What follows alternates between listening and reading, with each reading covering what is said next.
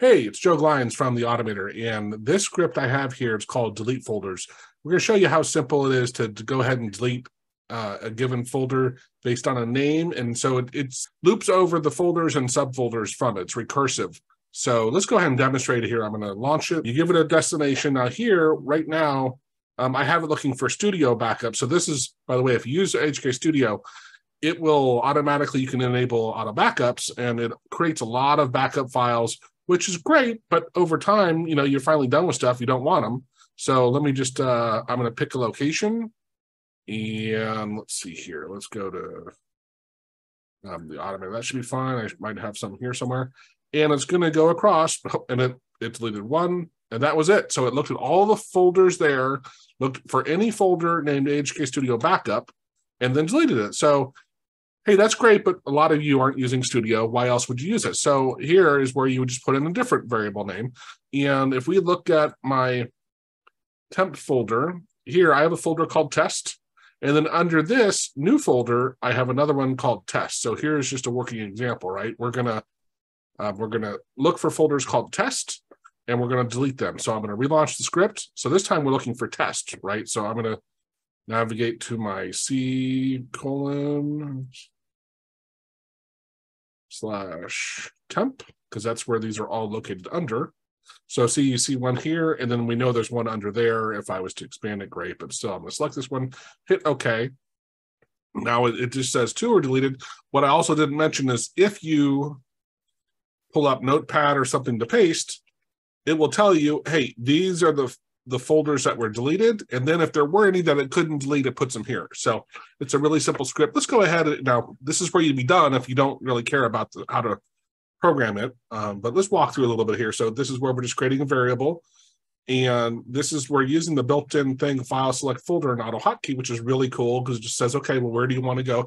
We're using the default directory of where the script is. That's why it kept starting where it did. We don't have to put that there, but this just has it start there. And then we store that in a variable. And then this, just a simple, this next one, hey, if for some reason you didn't select something, just return, don't keep going, right?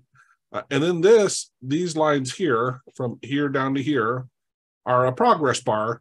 It's just a marquee, right? It's not really tracking it. It just, it sets up the framework, and then we use a set timer, because what we realized, we didn't have it actually looking at it, but it was weird because depending on the files and folders, it would speed up and slow down. It was just kind of annoying. So we switched it to using a set timer, and that's what we're updating here every 105. Let's make it 100. There's no reason to be 105. That's a weird number.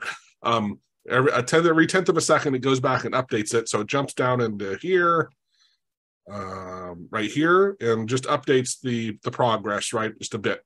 So that's just going on, and because it's using a set timer, it doesn't get interfered with the other stuff, right? So that keeps going along, and then we set the count to 0, and then this is where we use where we're starting from, and the D and the R. The D, I believe, is directories, and the R is recursive, and so we're getting all files, and it's just going to go through and get all the folders, I should have said.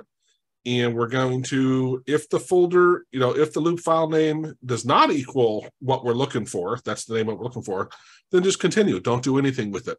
However, if it does, so it will never get past it. Once it gets past this, we're going to move the file that we're looking for, that folder, into the recycle bin. And then this is where we're just appending to it, and we're incrementing the count. So I should increment counter, right? And then if there's a catch, so it's going to try this. If that doesn't work, this is where we're going to have the catch and have it update that. And then once this whole looping is done, everything from here to here, we shove it all into the clipboard, which are some words around it, destroy the outer one, give us the total count, and then exit the app after the message box gets killed. So that's basically it. It's a very powerful script, so simple, right? 45 lines. And it didn't have to be this long, but we just added some that the progress bar adds a fair amount. If we got rid of that, we would probably get it down to about 20 lines, I think 25 maybe. But yeah, it's a cool script. So you can get it at the URL that I'll put up on the screen here. And if you like this or learn something, please like the video. It really helps me out. We're the largest AutoHotkey channel, and I think the best. We release videos on Tuesdays and Thursdays typically. And yeah, if you're not subscribed, consider subscribing. We're constantly releasing different tools and teaching people how to use AutoHotkey. We have a lot of courses, I think 7 courses on AutoHotkey as well. So if you go to the-automator.com/learn, you can see some of our courses. And thank you. Have a great day. Cheers.